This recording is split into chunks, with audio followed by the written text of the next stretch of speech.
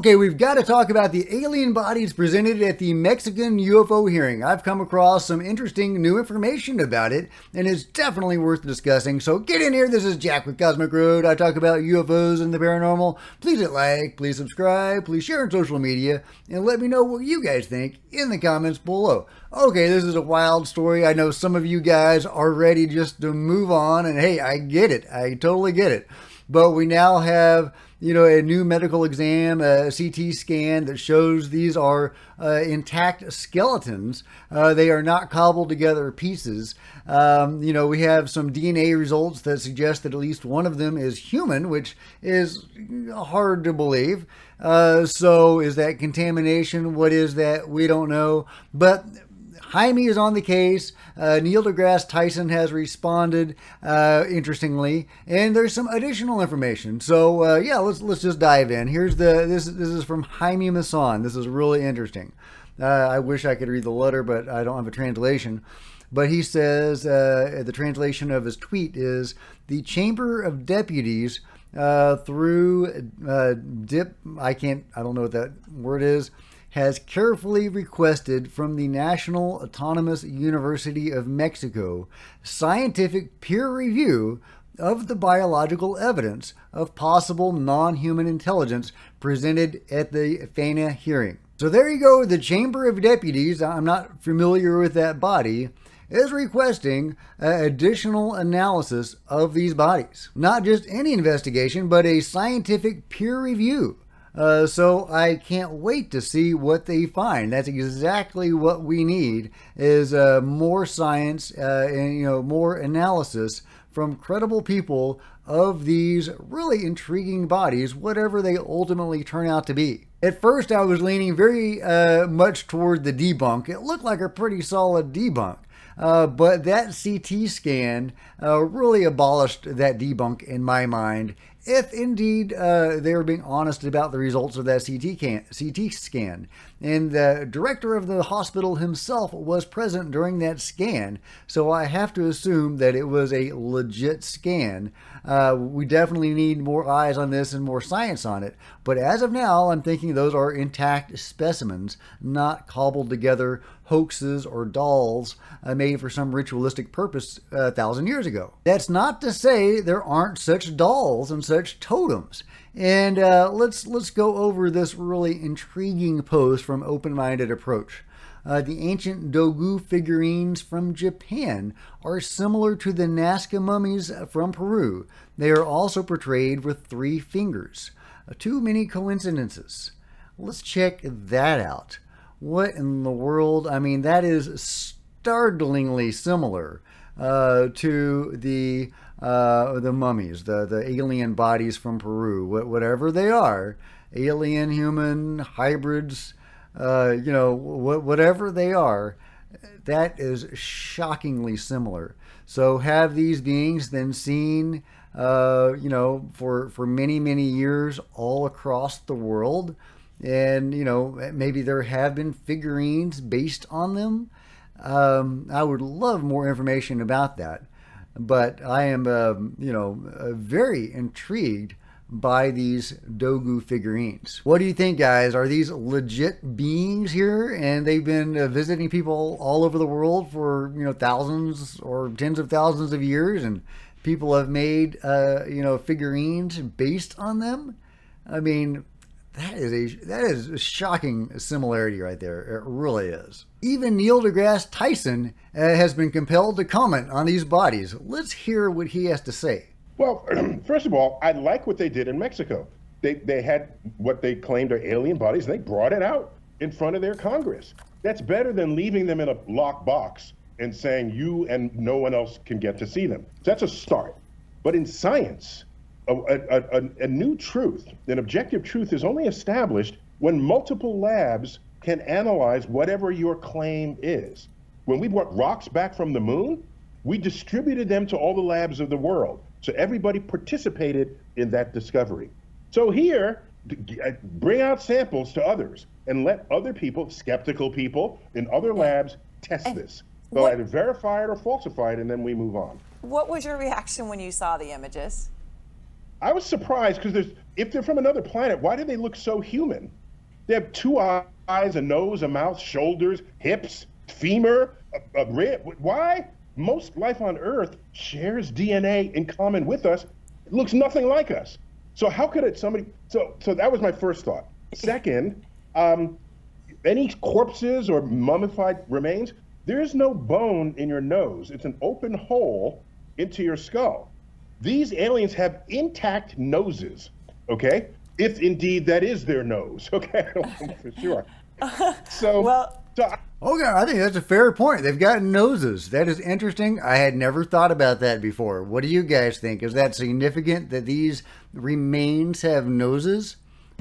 But at least he is not dismissing these beings outright, which may in fact be suspicious since he's such a huge debunker.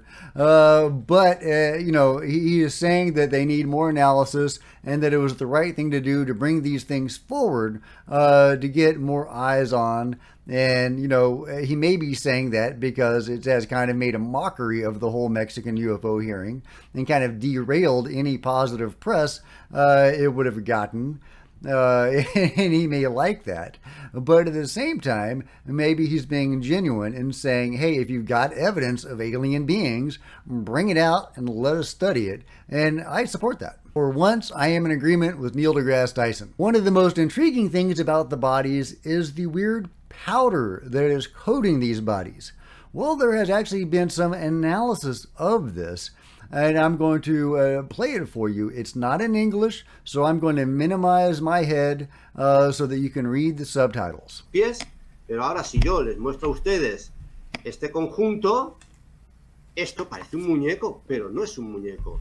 Esta es la momia Luisa, con sus implantes, sus huevos en diferentes posiciones, hasta de espaldas. Las momias, los cuerpos, cuando están tan desecados y no tienen agua en su organismo, el TAC, igual que la resonancia magnética, le cuesta definir lo que son las aristas, todo lo que son las uniones, los cartílagos, las rótulas, le cuesta definir. Pero a medida que va teniendo ese tipo de densidad, digamos, de agua, de tendones, de nervios, de músculos, pues lo descubre mejor. Entonces, demasiado bien están conservadas. Una de las cosas que descubrió el equipo ruso de Konstantin Korotkov es que las muestras que obtuvieron de la momia María, por ejemplo, tenían una sustancia oleosa de un olor muy fuerte y luego tenían encima el polvo de diatomea. Y luego, a más, cloruro de cadmio. Y el cloruro de cadmio es un potente veneno que se utiliza incluso para las tinciones, las galvanoplastias, pero también es un gran fungicida, igual que la diatomea. Pero ¿a que no sabían ustedes que el cloruro de cadmio no existe en la Tierra? Como tal no existe, se tiene que fabricar. Y se tiene que fabricar de manera muy sofisticada, que hace 1000 años era imposible, con ácido clorhídrico. Entonces, cuidado porque estamos empezando a sumar cosas como las que está comentando el señor Zúñiga, Enrico también aquí con nosotros, y tenemos la cuestión de los implantes, que me gustaría ahondar un poquito en ello, preguntarle a usted, señor Zúñiga, no quiero que se nos escape así por las buenas, sobre la cuestión de los implantes. Tenemos el de Josefina y el de Luisa, aquí los puede ver, no sé si ha tenido la oportunidad de ver esta comparativa. Sí, sí, claro, los cortes que se hizo, el corte que se hizo del implante del pecho de Luisa, eso lo visualizamos en el mismo laboratorio de tomografía. El radiólogo hizo el corte, pudimos ver, como verán ustedes, no es un metal compacto, sino hay una cavidad interna, ¿no? En todo el cuerpo. So there you go. These beings, whatever they are, if they were dolls or something like that, if they were created artifacts, it would have been very difficult, according to these people, to have created them 1,000 years ago, because they just didn't have the ability to do that. The peoples of the time that we know of, at least, did not have those abilities. Now, of course, we are finding all the time ancient peoples that had abilities that we don't think that they should have had. And so maybe this is one more example of that. It is entirely possible. But again, that CT scan was pretty impressive. But whatever the case, it looks like more analysis is coming per Jaime Maussan, and there's even been talk of Avi Loeb getting in on this action and studying these specimens. I would love that. If somebody like Avi Loeb, with his respectability and his mainstream cred, could verify these are intact beings of some sort, that would go a long way to furthering this discussion in the public consciousness. Now he may find out that they are simply humans with mutations, which is entirely possible. I think Gary Nolan reached the same conclusion about a different set of ancient remains, those little mummies, even littler than these guys. But at the same time, these things have eggs. They have eggs. That is not something that humans have.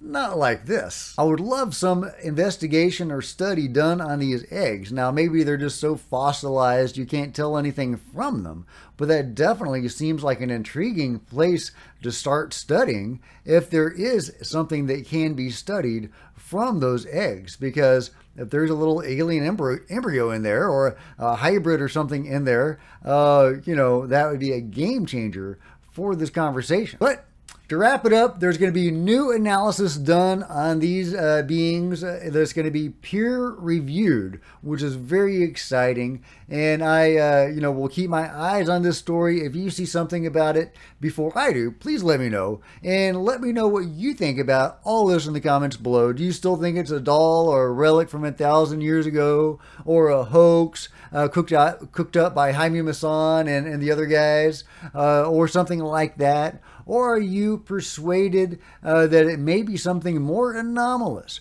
Now, I'm still on the fence about it. I don't want to say that I believe wholeheartedly that these are aliens or non-humans, but I do find the evidence very compelling that they may, in fact, be genuinely anomalous in some sense. But let me know what you guys think in the comments below, and if you've enjoyed this video, give me a big thumbs up. I sure appreciate it. Smash the subscribe button and the bell to be notified of future videos. You don't want to miss a thing. Join me on social media. There's Facebook and Twitter links below. I would love to see you guys there. If you wanted to support Cosmic Road in a bigger way, please consider becoming a channel member. See the first link in the description below. Channel members are rock stars, and I really appreciate you guys' support. Thank you. Meanwhile, there's plenty of other videos to check out on the channel, and I'll see you next time. This is Jack with Cosmic Road, signing out.